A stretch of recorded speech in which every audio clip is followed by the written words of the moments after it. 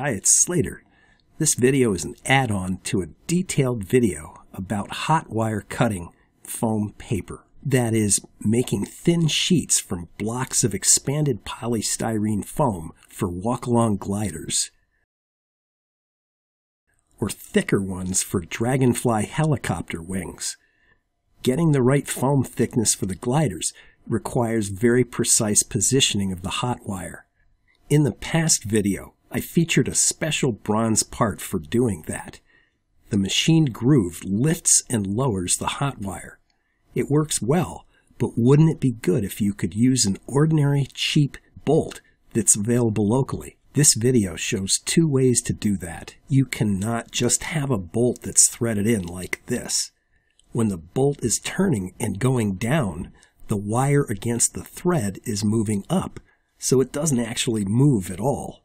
One strategy that does work is to drill out a hole that's a little bit too big for the bolt. It slips through. But the hole has to have a bottom. Here I've flipped the board over and I'm gluing coins on the bottom. I also made some hot glue feet so it's stable. The bolts slide in.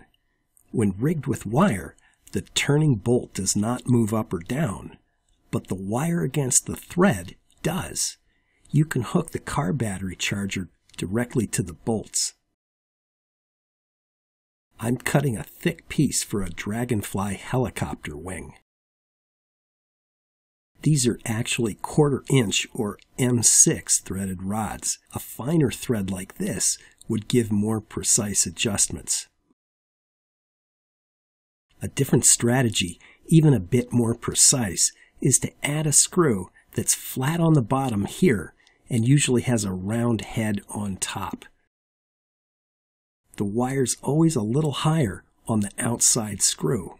When you turn this inside screw, it places the wire very precisely to the right height, both down and up. As with all hot wire cutters, the resistance wire is kept under some pull tension, in this case rubber bands. I hook the car battery charger to the outside screws. The sharp ends of the round head screw are sticking out the bottom, so again I'm making little hot glue feet to raise the bottom up. Thanks to Seikino-san in Japan for coming up with this design. Thin nickel chromium resistance wire is very cheap, and you could even scavenge it from a broken soldering iron. You should be able to adjust the tension. I think it's easier to make adjustable rubber loops than it is to move these anchor screws. I cut and tie into an overhand knot.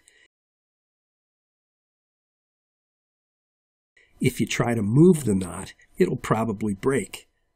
But if you rub in some slippery soap, you can pull next to the knot and move it.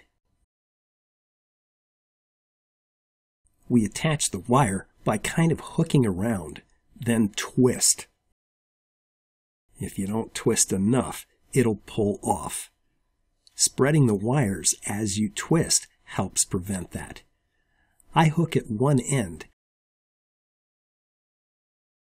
Then I stretch the rubber at that end as I hook the other end, or else it could break getting it on. This is just an update.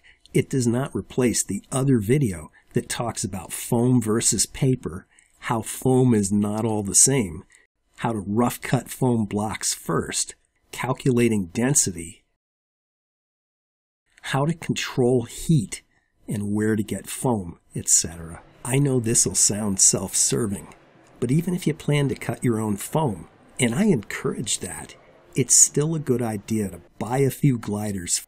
Most people waste time trying to figure out the right thickness and rigidity for the gliders. Well, that's it for now. Thank you for spreading Walkalong gliders to the four corners of the earth.